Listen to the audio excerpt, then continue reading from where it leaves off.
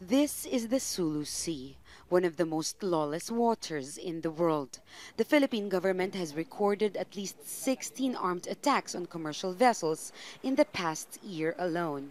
They are a major threat to a waterway which helps transport around $40 billion of cargo a year. This is Philippine Coast Guard.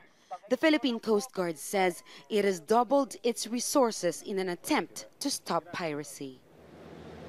In the Celebes Sea, the Philippine Navy is at the forefront of joint patrols with Indonesia and Malaysia after the signing of a cooperation agreement. The two seas have over the last few years seen an increase in drug trafficking, arms dealing, and kidnapping. Ransom payments totaled more than $7 million last year. The Philippine military believes the armed group Abu Sayyaf is responsible for the violence.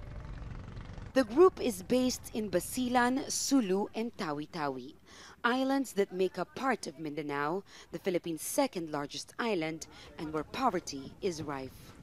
In the past, kidnappings were confined mainly to the Mindanao region.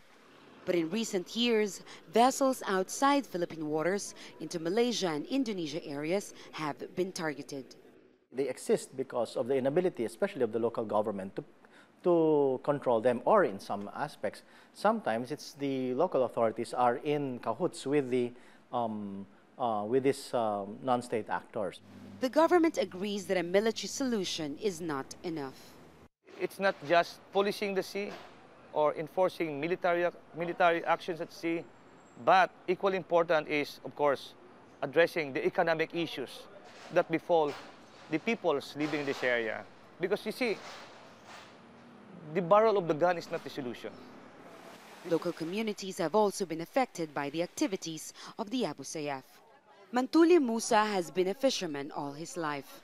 The port of Baliwasan is where he used to sell his catch, but not anymore.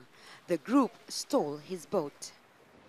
Piracy has long been a way of life here, but armed groups are making the situation even more dangerous. Jamela, Alindogan, Jazeera, Zamboanga City, Southern Philippines.